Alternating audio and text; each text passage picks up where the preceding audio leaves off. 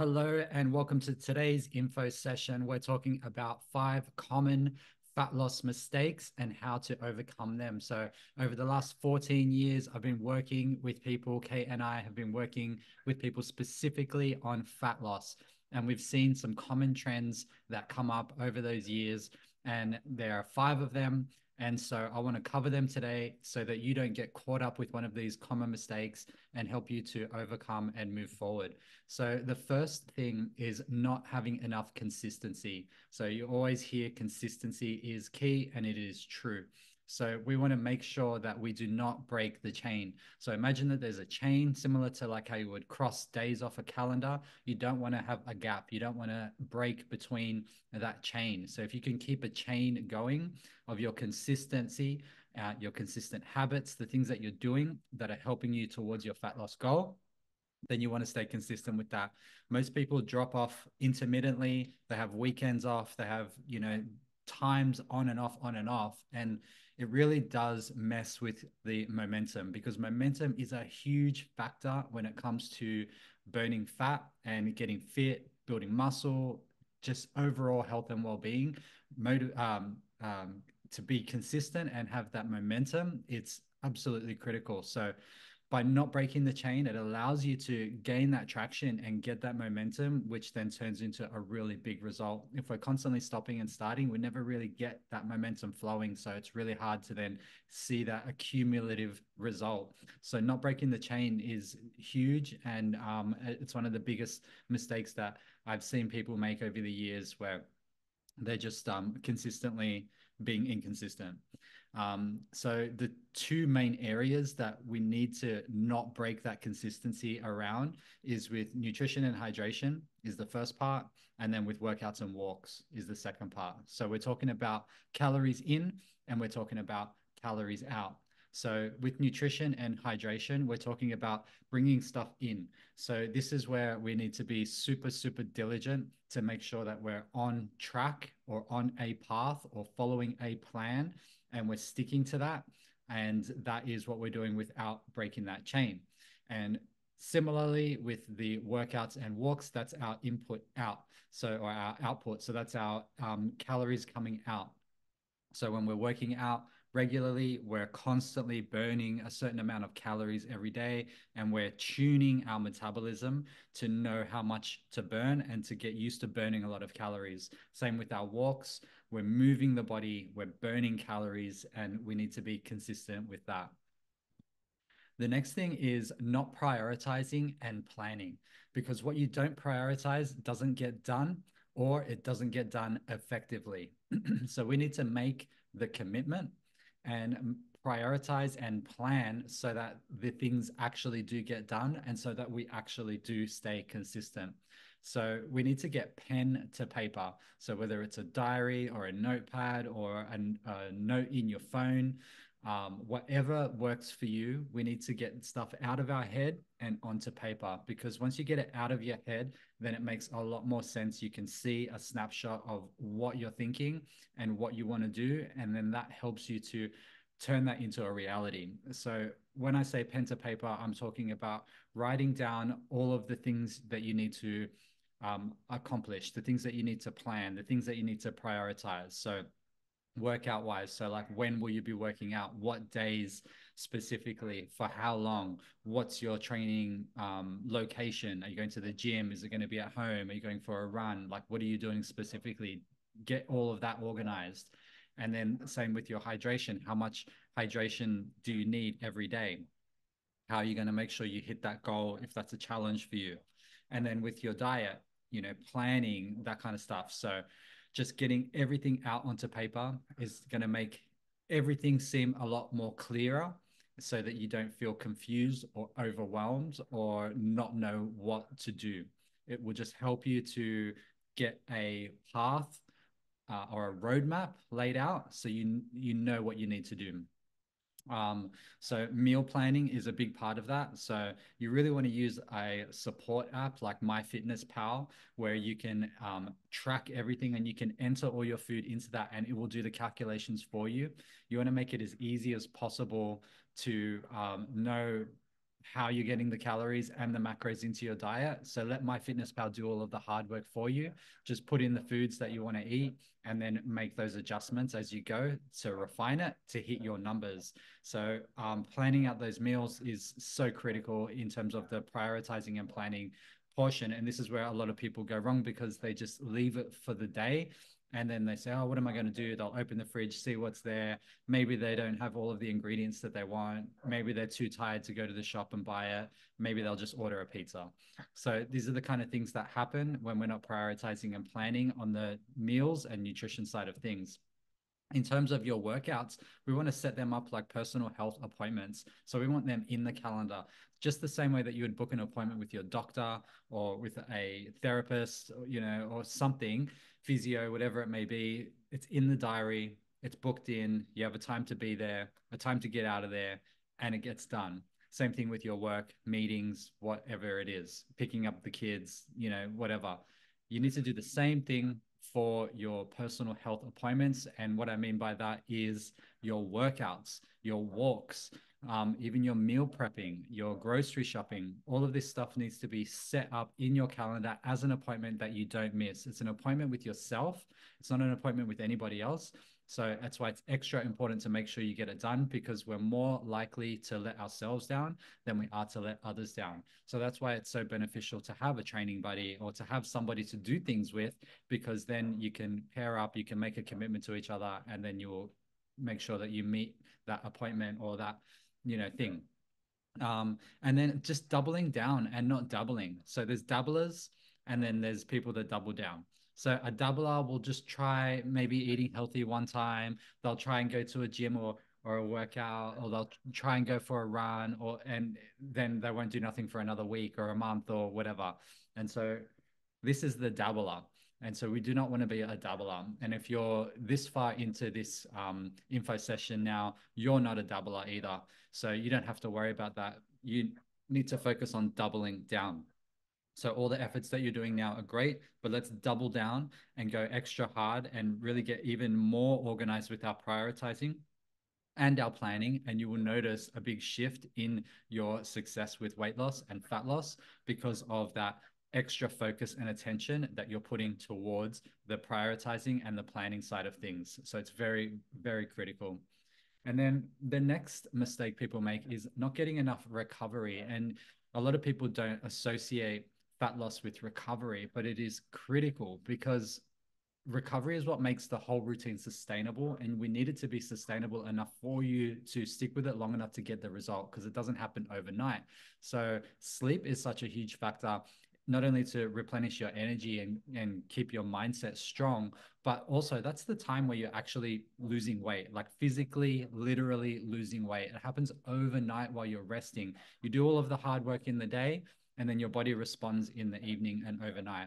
So, that's why you wake up in the morning and your weight is down, because your body has metabolized all of the calories and it's burnt up all of the fat to refuel all of the energy that your body needs from all of the work that you've done in that day. So if you go on a big walk, you hit 10K steps, you do a 500 calorie or more workout, hitting the gym, hitting the weights, and plus you have like a busy day as well, just in general. So you're burning maybe 2,000 or more calories in the day. So all of that energy is expelled. So the body needs to rejuvenate. So it's going to pull from fat stores, and it's going to, find ways to generate energy and refuel you. And that's that process that we need to go through: the day, the night, the yin, the yang. So sleep is very critical. You want to try and get at least 7 hours every night, or just try however you can to maximize the quality of your sleep. So if you can't get 7 hours, then you want to just find ways to maximize the quality of your sleep, getting that deeper sleep. So that might be having like a wind down period before you go to bed, where you can set yourself up so that you do fall asleep faster, releasing all of the hormones that help you sleep, like melatonin, and lowering cortisol, things like that. So getting off the screens, maybe half an hour beforehand, going more into like reading, dimming the lights, setting up your bedroom as well so that you can have a high quality sleep, so that the temperature's set right. You're not too hot, not too cold. It's a nice dark room. You've got some airflow, that kind of thing. Stretching and mobility is another one that is often overlooked in terms of a mistake that's being made with regards to fat loss, because again, it's about trying to get a string of consistency happening. And if you're stretching and doing mobility exercises, that's working on all of your joints, all of your ligaments, all of your tendons, which we can sometimes tend to neglect. So when we're doing our weight training workouts, where we tend to be working more focusing on the muscles and strengthening the muscles and burning the calories, but not necessarily working specifically the ligaments and tendons. So by doing stretches and holding those stretch positions, even yoga, things like that, we're working on the tendons and the ligaments. It's making us more mobile. So we have freer movement, and we're driving that oxygenated blood into those tendons and ligaments to help them grow, heal, and strengthen. It takes a lot longer for a tendon and a ligament to get conditioned to an exercise than it does a muscle. A muscle will grow very fast, and that will want to make you keep pushing because you'll feel stronger as you keep on training. But if you're not also training the tendons and the ligaments, what eventually can happen is you can lead to overtraining because your muscles feel so strong, so you want to push, but the tendons and ligaments haven't caught up yet. They're not to the level of strength that the muscles are, so they're lagging a little bit. And that's where you can get injuries. And most people's injuries that you see, they're not muscle related. They can be, but they're generally more ligament or tendon or bone related. And that's because of that imbalance between the muscular strength and the tendon and ligament strength. So by stretching and doing mobility exercises and yoga and things like that, that really makes a huge difference to so that you don't get injured. And if you're not getting injured, then you can have a consistent workout program and you can stick to it and you will see results because we're not breaking that chain. We're building that consistency, that momentum. The next thing is supplements and macronutrients. The reason why supplements are important for fat loss is because you need to replenish. So again, this all comes back to recovery. So you need to be topping your body up with everything it needs to in order to be as functional as possible. So you need to be firing on all cylinders. And when you're topping up with supplements like vitamin B, vitamin C, vitamin D, zinc, magnesium, some super greens, that kind of thing, then you're detoxifying your body, you're alkalizing your body, you're protecting and coating all of your cells so that you are immune to diseases and viruses and things like that. So that just gives you a longer stretch without feeling down or getting sick or anything like that. So that again, we want that ride of momentum. So imagine, it's like surfing, you want to catch a wave, you want to stay on that wave. If you miss the wave or if you fall off the wave, then you got to swim all the way back out. You got to wait for another wave and get another one in. So we want to just get on a wave and stay on that wave for as long as possible. So by having supplements, that really helps us to just stay topped up so that we don't feel low and down and fall off. Same with macronutrients. We need to have that nice spread of macronutrients, so proteins, carbohydrates, and fats in a way that serves us and that makes us feel good and helps us burn fat. So if we're not focusing on the macronutrients, then we could have a deficiency in our diet, which could then lead us to have a lowered immune system, which could then lead us to get sick, which could then throw everything out. So we want to avoid getting sick as much as possible, obviously, but for fat loss as well. And then the last thing for recovery is hydration, because hydration is refueling all of that, the electrolytes, all of the hydration is going into the muscle. It's feeding those muscles. It's feeding the body. So when you're training, you want to drink a lot of water. When you're walking, you want to drink a lot of water, because you're constantly dehydrating yourself through breathing, and working out and walking and moving. And so we need to put all of that back in. So we need a lot of water to burn fat. And it also, the reason why we need a lot of water to burn fat is because the majority of our fat loss comes through our digestion. We eliminate it on a daily basis through our urine and through our feces. So if you're not having enough water and you're not hydrated enough, then the digestive system isn't moving fast enough. So you're not eliminating fast enough in order to see that weight loss. So it is critical that you have a regular digestive system, fast moving digestive system, in order for you to burn fat. And one of the key focus points in order to do that is to be hydrated.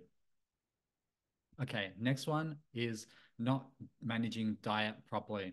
So, poor diet management or regularly breaking a diet plan will completely stop fat loss. So, we need to firstly know our numbers. So, we're talking about calories and macros. So, we need to know exactly how many calories we need on a daily basis, and we need to stick to that number. So, I like to work off your BMR, your basal metabolic rate. So this is the amount of calories that your body burns at rest with no exercise. So for a 24-hour period, if you just did not much at all, you would burn a certain amount of calories because that's just how much calories your body uses up, breathing, thinking, your organs operating, just general functionality of the body burns calories over a 24-hour period. So let's say, for example, your BMR, the amount of calories you burn in a 24-hour period, is 1,800 calories. That's mine. Mine's 1,800 calories. So I need to make sure that I'm eating 1,800 calories. And I need to make sure that within those 1,800 calories, I have a good split of macronutrients, meaning a good split of proteins, fats, and carbohydrates that will help me to burn fat. Um, we need to match the diet with the targets that we're trying to accomplish. So, because we want to burn fat, then we need to match the macros and the calories to meet that target. So, if I wanted to burn fat, I would want to be in a calorie deficit. But if I wanted to increase my weight and increase my muscle, then I would want to be in a calorie surplus, meaning that I'm consuming more calories than I'm burning, because that's what it will take in order for me to gain weight and to gain a lot of muscle. So if you're in a calorie deficit and you're doing heavy weight training and you're walking a lot, then you never have to worry about getting bulky or getting too big, quote unquote, because we're in a calorie deficit. So we should be reducing the weight overall. So that means you'll shrink down, get more tone and more firm and more shaped up, as opposed to getting like bigger and bulkier. Um, and the next thing is cheat meals and alcohol. So I think it's okay to have a cheat meal once in a while, but again, you have to think back to what I was saying about that riding that wave of momentum. And when we have a cheat meal, it can derail us in many different ways. It can derail us by just putting that thought into our head, and then you have it once, and then that makes you crave it and continue to have it, or you kind of break that mindset. The other thing is, if you do it too frequently, then it just means that you might not get any traction at all. So you don't really want to have a cheat meal like every weekend. You don't want to be out drinking alcohol every weekend. If it's like more like once a month, or just not at all, then that is way better. I think once a month is acceptable. It won't break the momentum too much. It might slow you down for 24 hours after it, depending on the cheat meal that you're having, how many calories you're having, what your output is, that kind of thing. So it's very different for everybody and how your body responds to that specific food as well. But we don't want to have too many cheat meals and too much alcohol, because it does derail.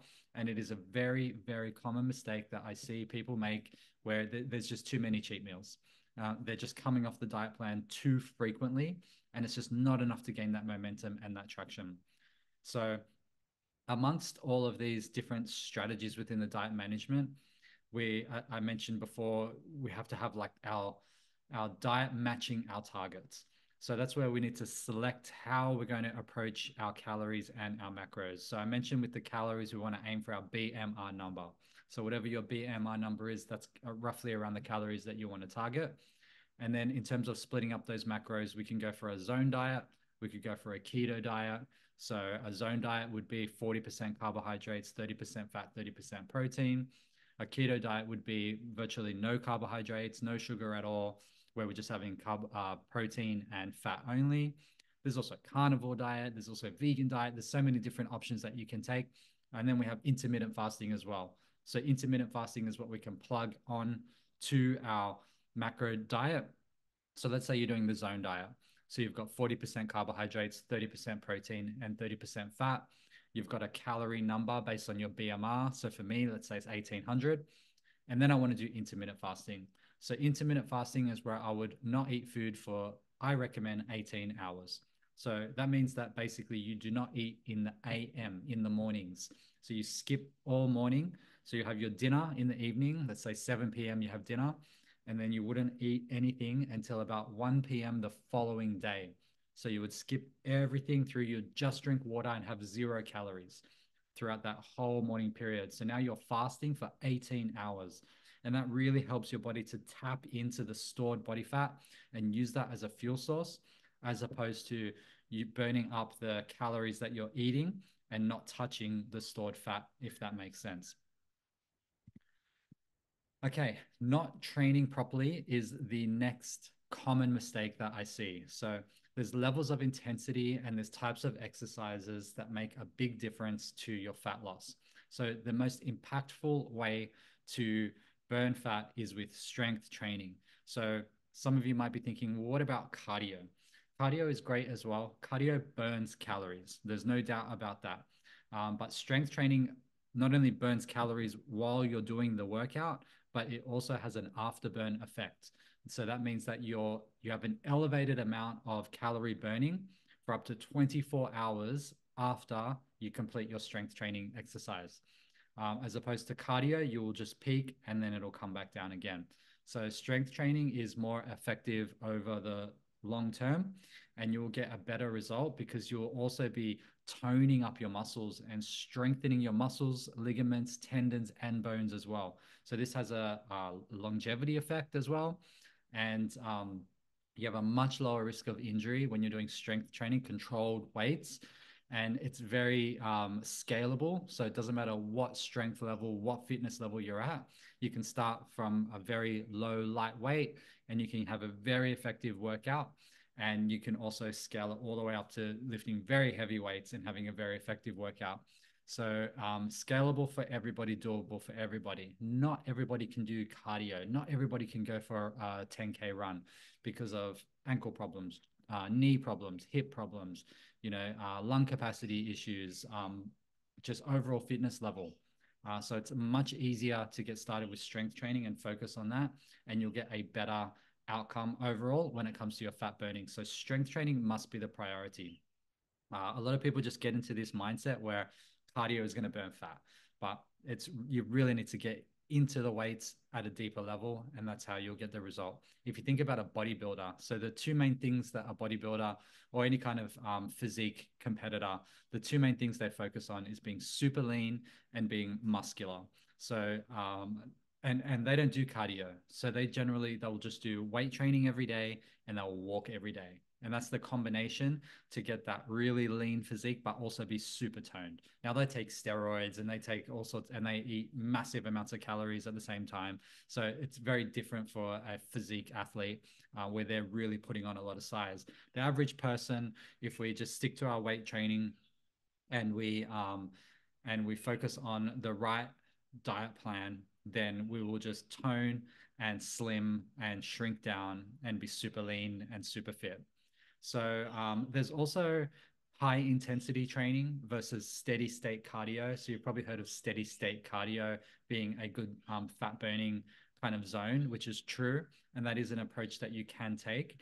And that would be like your power walking, for example. So high intensity would be like HIIT training, boot camp training, Tabata training, where you have a short spike at high intensity and then do nothing for a short period of time. So Tabata is known to be one of the best forms of HIIT training. And that's where you'll go 20-second burst at 100% max effort. And then you'll go 10 seconds rest, 20-second burst, 10 seconds rest, 20-second burst, 10-second rest. You do that for 8 rounds, takes 4 minutes, and that's one Tabata. So you could do like a whole workout, 30 plus minutes of just Tabatas, where you'll do 4 minute intervals of these high down, up down type of training. Very effective way of training, especially if you're using weights as your exercise method within the Tabata training. Okay, steady state cardio. So here's how we work this out. It's 50 to 70% heart rate of your max heart rate. So to work out your max heart rate, it's 220 minus your age. So for me, I've got an example here using my numbers. So I'm 43. So 220 minus 43 is 177. So my quote unquote max heart rate is 177 beats per minute. Now, if I want to get into the steady state cardio, I need to hit 50 to 70% of that max heart rate. So I'm looking for 50 to 70% of 177 beats per minute. So 50% of 177 is 88.5 beats per minute. That's the lower end of the steady state cardio. And 70% of my max heart rate is 123.9, let's say 124 beats per minute. So that's the top end of my steady state cardio. So if I stick between 89 and 124 beats per minute, then that would keep me in that steady state cardio. It's not too high, so I can sustain it for a longer period of time. So I could do like a 60-minute power walk at that heart rate zone, or on a stationary bike, or on a rower, or some kind of cardio machine, and I can stick within that 50 to 70% of my max heart rate, and that's my steady state cardio. You want to do this for a longer period of time. So you don't want to do steady state cardio for 10 minutes. You'd more want to do it for like 45 minutes or more, at least 30 minutes. And so that is how you would do that. And it's good to do both. You want to do a combination of everything. You see how your body responds best. Everybody's different. So both very beneficial ways to burn fat. But ultimately, you need to focus on the getting a good training workout in, or a good workout program created for yourself, so that you're hitting the intensity levels that you need to, so that you can get the results that you want.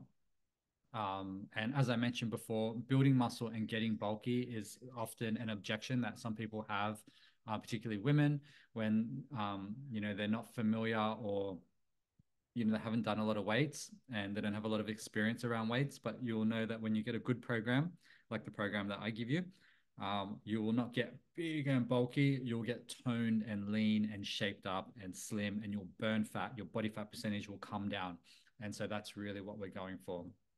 So ultimately, at the end of the day, fat loss is a mindset, and what you focus on is what you'll get. So you need to tap into what is important to you, why you want it, what's your big why, the big reason for wanting to do this, and you need to get that motivation behind you. Because there's two types of ways we're motivated. We're either motivated by pain, or we're motivated by pleasure. And it could be a combination of both. But for the most part, for most people, we are motivated by pain.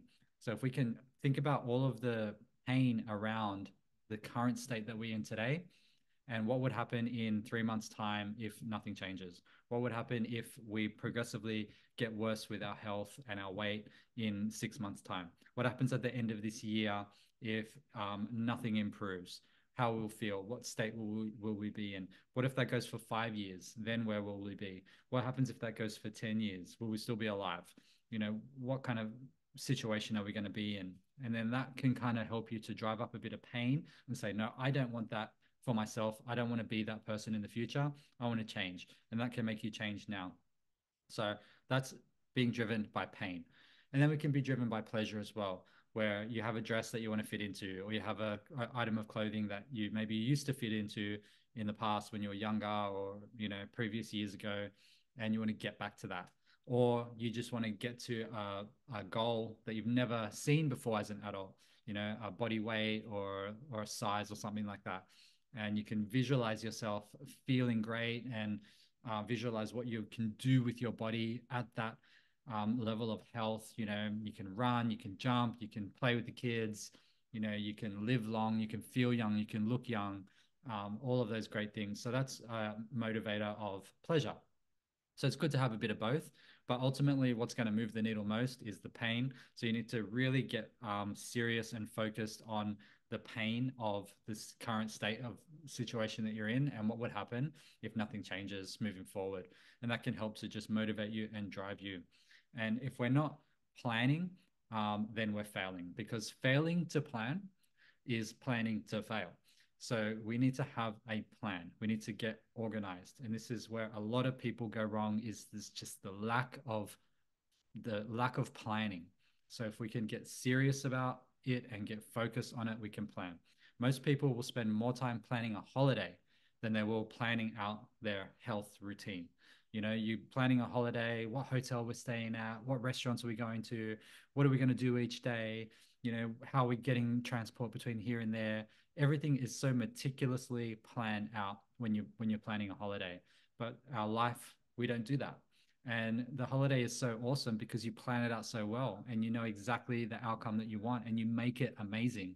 But we don't do that for our lives. We don't do that for our health. So we need to take that mindset, which we can all do. We're all capable of doing it, because if you can do it in one area of your life, then you can do it in all areas of your life. So if you're really efficient at work and you're really organized at work, or you're really organized with your kids and your family and your home and stuff like that, but your health personally is falling apart, then you need to take that mindset that you have when you are working, or when you're managing your family, or whatever you do really you're really good at, and you need to direct that same energy into your health, because if you can do it there, you can do it here as well. And you need to make fat loss your goal and your priority. It needs to be the number one goal. So for some of you, it might be like, yeah, I'd like to burn a few kilos. I'd also like to be able to run in the city to surf. And I'd also like to um, be able to do this and do that. And you might have a whole bunch of different things you want to do. If fat loss is the thing that you ultimately need, then that needs to be the number one priority. And every type of exercise, every type of diet, every meal, everything needs to be all leading towards accomplishing that goal as your priority. And if you can do that, and if you can just increase the priority level, then that's what's going to get you over the line. And that's where you're going to start to see that momentum and see that real shift start to change. So it is all mindset. It is all how you approach it. So you need to approach it in a way that is structured and planned out and thought through, so that you can have the best possible outcome in the shortest amount of time. So I hope that helps you. I hope there's some things that I've talked about in these five most common mistakes that maybe you're making from time to time, and then that can help you to change that problem, and for you to be able to just improve in that area, so that you're not making these common mistakes, and that you're seeing the fat loss that you want to see, and you're getting the results that you want. So thanks for tuning in. I hope that was useful. And if you have any questions, let me know, and we can have a chat about overcoming any of the hurdles that you're going through as you are attaining your fat loss goals.